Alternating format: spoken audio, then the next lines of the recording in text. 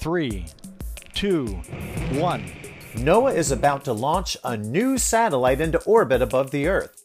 This satellite will be the third in a fleet of NOAA's latest generation of geostationary operational environmental satellites, called GOES, the most advanced weather observing and environmental monitoring system in the Western Hemisphere. GOES satellites orbit 22,236 miles above the Earth's equator, at speeds equal to Earth's rotation.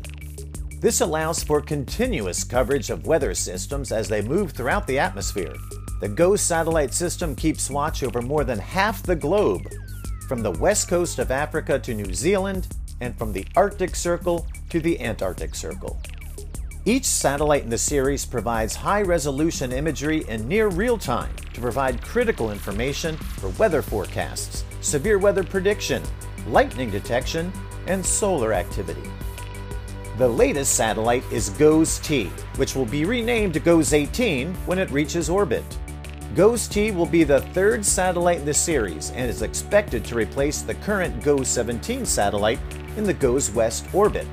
In this position, the satellite will continue GOES-West's legacy of keeping watch over the Pacific Ocean, the western U.S., and the U.S. territories.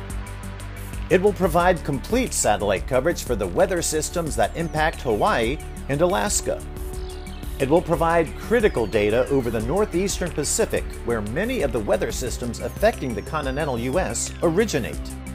It will monitor and track tropical storms and hurricanes in the Pacific Ocean. It will help identify and track wildfires across the western U.S.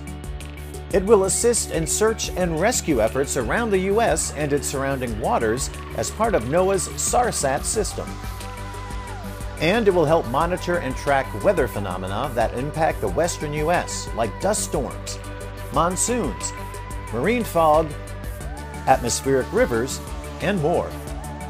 The GOES series of satellites supports NOAA's mission to provide secure and timely access to global environmental data and information from satellites and other sources to promote and protect the nation's security, environment, economy, and quality of life.